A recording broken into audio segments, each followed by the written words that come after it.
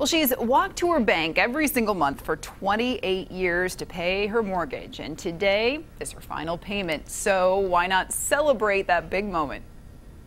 CBS 13's Helisa Ortiz in Sacramento with the Payoff Parade. Ann Fechner has been looking forward to this day for nearly 30 years.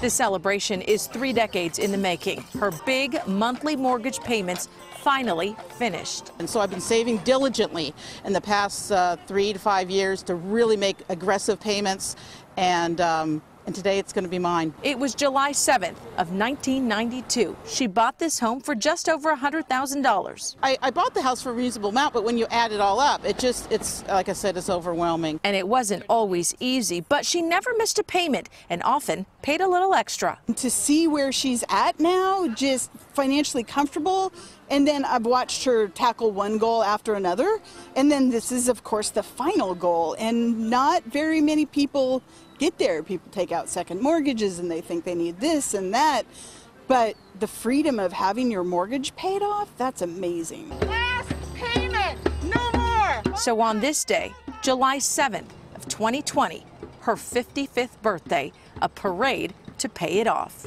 7, 8, 9, 10. In cash. Done, done, done! Financial freedom, the priceless birthday gift.